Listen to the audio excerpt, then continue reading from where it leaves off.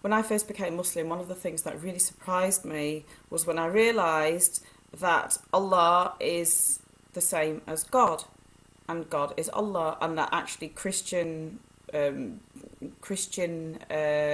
people call God Allah, not God. Allah is the correct name to use when we're referring to God.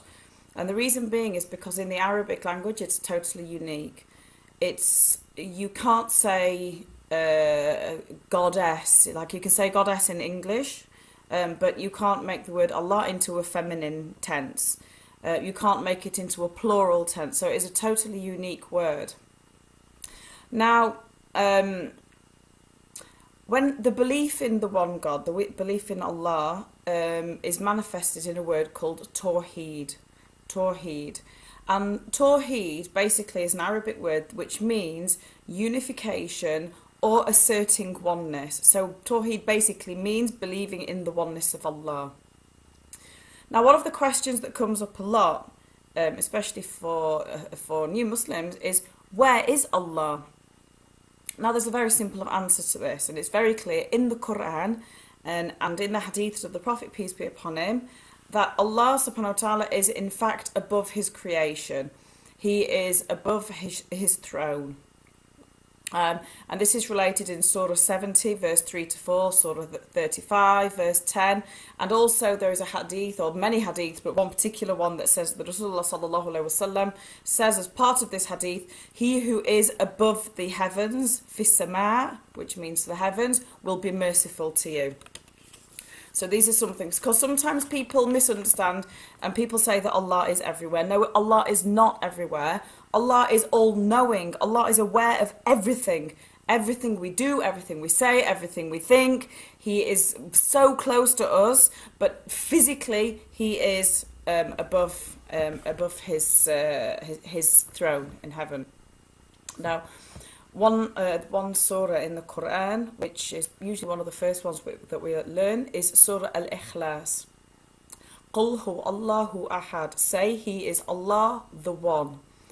Allahus Samad. Allah the Eternal, the Absolute. Lam yalid wa lam yulad. He begets not, nor is He begotten. So in other words, He doesn't have a mother and father, and He doesn't have offspring like sons and daughters. وَلَمْ يَكُنْ لَهُ كُفُوًا أَحَدٌ. And there is nothing like Allah. So we can't imagine what Allah looks like. We shouldn't imagine what Allah looks like. However, Allah subhanahu wa ta'ala gives us a description of His attributes. And there are 99 names that describe these. One of them, for example, is Ar-Rahman, the merciful. Now, Tawheed, like we were talking about before, is split into 3 different areas.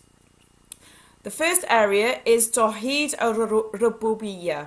So it's the unity of the worship of the Lord, of Allah's Lordship. The second area is Tawheed al-Asma wal-Sifat, which means the unity of Allah's names and attributes. That basically means that we are not allowed to give false attributes to Allah or add names to Allah's names.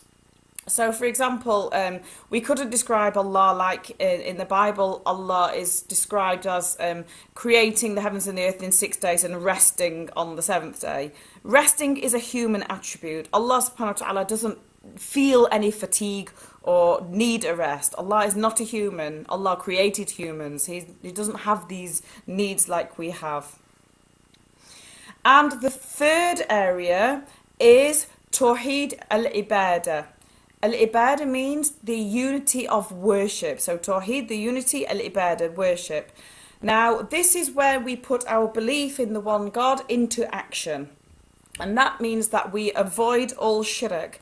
Shirk is a word that means when we associate something with Allah. So, for example, when somebody worships another God other than Allah, even if they believe in Allah, but then they worship another God. So, for example, that the Christians will say that in Isa, or Jesus, peace be upon him, is the Son of God.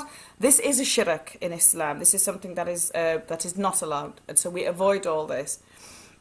In the Quran, in Surah 51, verse 56, Allah says that He created us all with the purpose of worshipping Him. And we're going to talk a little bit more about that in future sessions. So that's the end of this short mini session. I hope that it's been helpful. The next session, moving on, is I'm going to talk a little bit about shirk, the different types of shirk,